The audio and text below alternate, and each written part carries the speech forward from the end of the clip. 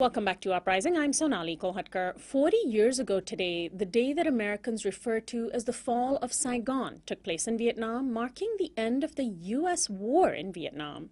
Vietnamese refer to it as Reunification Day or Liberation Day. It was the day that the Viet Cong and other North Vietnamese forces took over the capital of South Vietnam, renaming it from Saigon to Ho Chi Minh City and kicking off a communist-led government. For American anti-war activists, April 30th, 1975 marked the end of a spirited struggle against the U.S. government.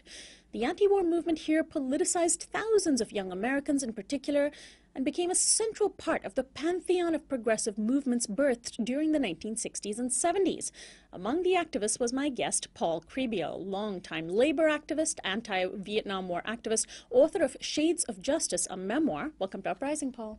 Thank you, Sonali. Thanks so much for joining us.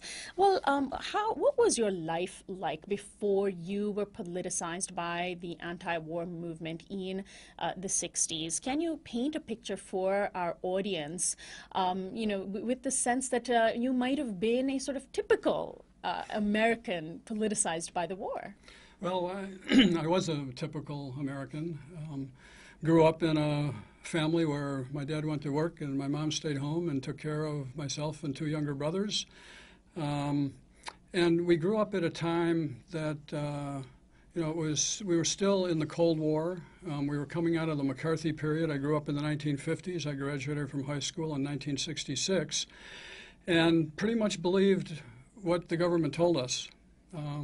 So when it came to increasing involvement in Vietnam, the arguments that they made to the American people were that we needed to go in there and help save the Vietnamese people. We had to go in and help them decide their own future, free from outside influence.